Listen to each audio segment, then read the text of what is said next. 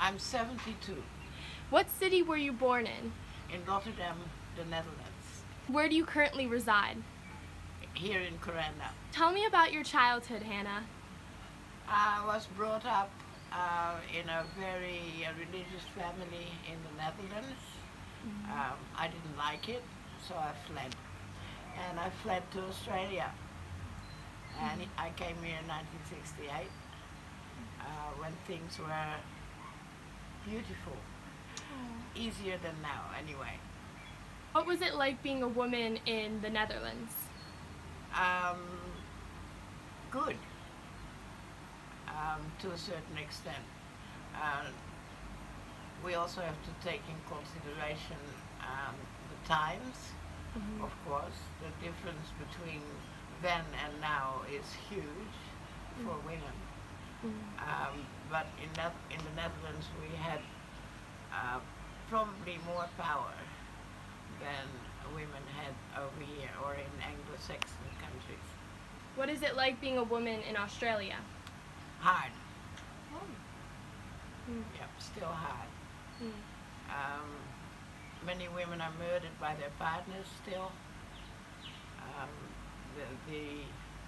The figures I'm not sure of at the moment, but it was something like 70 last year who were murdered by their partners. There is a lot of violence in relationships, very little help available. Women are still seen as commercials for sex, and I'm not happy with that. But we have a big movement towards liberation.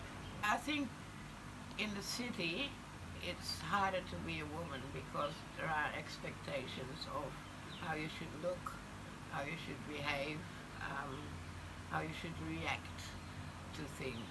There is a lot of expectations there. It's a lot less in a village. In a village, people tend to look more at who you are, not what you are. What is it like being an artisan or an artist in Australia? Hard. Yeah. I have not always been an artist. I worked as a psychologist for many years in Melbourne.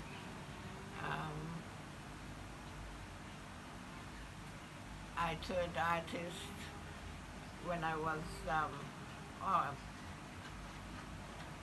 15 years ago, I suppose. Okay. I'd always had it in my head. I wanted to be a writer, but my writing skills were not as good as I thought they would be. So I took to paint. And you're and awesome. it developed into painting coconuts because the coconuts were available, and I think they're a beautiful material to work with. What would you say you're most passionate about, or interested in, or enjoy doing? Painting. Painting. Yes. Okay. Have you always liked painting? Yes, I always did. Yeah. Okay. I love And I like painting. music. I like making music as well. Okay. With what type of instruments? With your voice? I or- play piano, guitar, and flute. Wow. So talented. So tell me about a time you empowered yourself. Empowered myself. I think I empowered myself by going to Australia on my own. It proved to me that I was capable of anything I wanted to do. And this continues all the time. I'm trying to bring the same empowerment to my children, to make sure that they know that they can do what they want to do. And if it's not successful, not to stop, just to continue. And it works. Believe in yourself. What would you tell yourself if you could go back in time when you were dealing with a struggle? What I would tell myself, just trust yourself, trust your instincts. Don't waver, don't doubt yourself, because you're worthy. Do you have any advice for girls who are trying to empower themselves? Yeah, learn to trust yourself. Okay. Learn to be happy with what you can do. Mm-hmm. Not everybody is the same. We all have different powers, but we all have powers. Mm-hmm.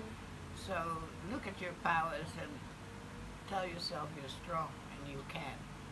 Who taught you the importance of empowerment? Me. Good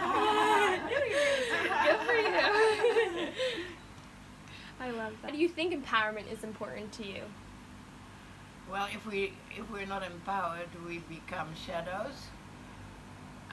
Shadows of an imagination people may have.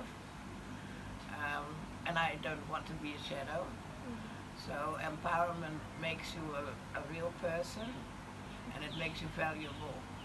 Valuable to the community, valuable to your sex, valuable in your relationship. Why do you appreciate and enjoy being a woman? Wow, I would never want to be a man.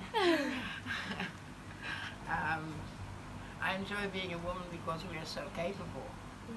We're capable of anything. We've been told we're not by the paternity, but the paternity is wrong. We can do anything we put our heads to, and that it's good to be a woman, empowered. How can the international community, so now that you've lived in 2 different countries, help you and your community in a legitimate way?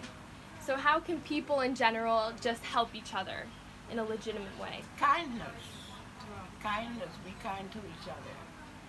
And any kindness helps anyone with moments, with hours, with days, with weeks of misery. A kind word can resolve everything. So be kind to each other. I love that.